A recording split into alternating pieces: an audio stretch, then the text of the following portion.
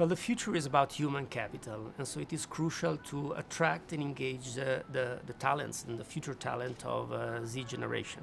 And so I believe that this kind of partnership of two institutions that are relevant in their respective sector will have the opportunity to really engage them and also engage them in different ways.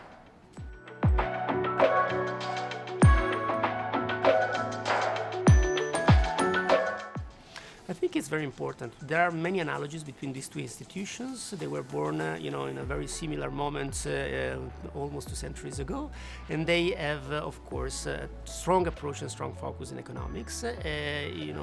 Financial Times is about readers. We are about education and training students, and having this further outreach for Bocconi is also very important because we have the opportunity to engage additional type of talent at the international level.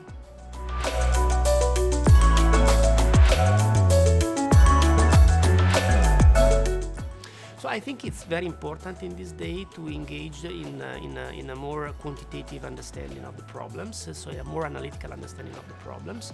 I believe that big data are transforming in general the different disciplines, so it's very important to have an analytical approach to that.